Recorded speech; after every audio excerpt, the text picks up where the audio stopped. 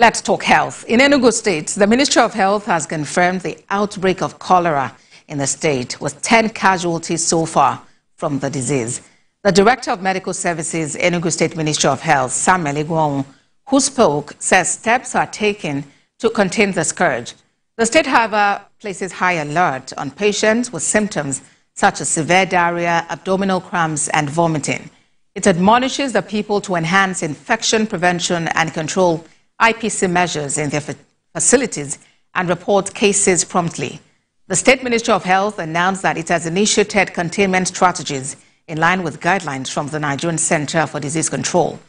The State Commissioner for Health Emmanuel Obi outlines the importance of preventive actions, including proper hand washing, using of clean water, and practicing safe food handling. Well, let's talk some more about this. Joining us is founder, Love for Health organization, Dr. Yusuf Harun. Doc, thank you for joining us. We're recording more fatalities from cholera, and it's actually still raining. What should we know about the disease, and what symptoms should people look out for and be worried about? Thank you very much for having me again. What we should know about this disease is that it is caused by a bacteria called Vibrio cholerae. And this bacteria can be transmitted through contaminated water, especially fecal matters in the water. Human is the main vector of this. That is, it could be transmitted from one human to another through contaminated water. Also, houseflies can transmit the cholera, but human is the main factor. And about the mortality, which you asked, the death rate, about 10 people have died, recorded in Enugu State Ministry of Health, and most of these deaths are due to severe dehydration. So it is surprising that it's not the bacteria itself that causes the death, but the dehydration. They are losing fluid from vomiting, diarrhea. So they go into shock. We call it hypovolemic shock. After the shock, they could develop severe renal failure or kidney failure. They could go into coma and finally death. So cholera has gone to a high rate in Nigeria. The Nigerian Centre for Disease Control, headed by my mentor, Dr. Jide Idris, has said that the cholera has risen to over 220% in 2024 in Nigeria, between April 2024 to October of this year.